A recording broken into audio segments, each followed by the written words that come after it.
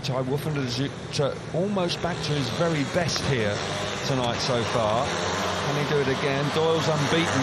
Here we go then. Oh, Doyle's moving all over the place. Missed the start big time. Lambert's got there. Woofender trying to look at Doyle. Doyle's come from nowhere. How on earth has he done that? Fredrik Lindgren now up the inside. Fabulous Speedway in heat number 11. Doyle back to the front. What an opening lap of Speedway is that? It doesn't get better. I tell you what, Jason Doyle almost did himself a favour by moving there, because he gave himself a lot of room to make the cutback on that corner. It looks like he's going to have a run up the inside. Lindgren now moving wider. Lots of traction out there, generates lots of speed. A little mistake there from Doyle, and it's Woofenden at the back. Yeah, Woofenden's at the back. Sensational opening couple of laps of Speedway there from the boys that are in second and third in the World Championship. Fredrik Lindgren has really turned on the start here. Look at the determination. Lambert's coming on strong. One last blast through the last corner. Lindgren's going to win the race. Doyle hangs on in second place. Woofenden misses out for the first time this evening.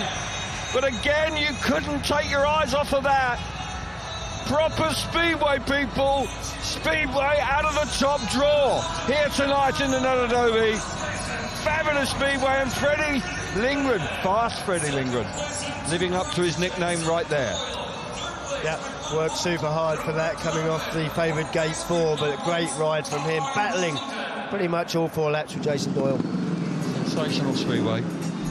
Fredrik Lindgren proving to be fantastic. Look at the movement there. I thought he was going to touch the tapes. He was lucky he didn't.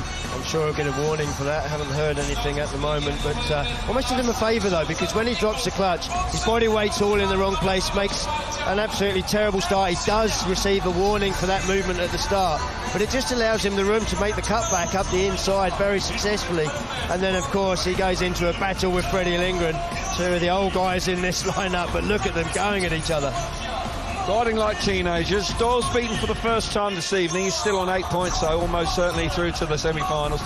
Fredrik Lindgren, a superb effort from him. They swapped places several times in the opening couple of laps. Speedway really doesn't get too much better than that. We haven't had the official result, but we do know that that man won it, and Jason Doyle was in second place. Lambert came through in third, and Ty Woofenden failed to score for the first time this evening in heat number 11. One more race to complete the third block of heats.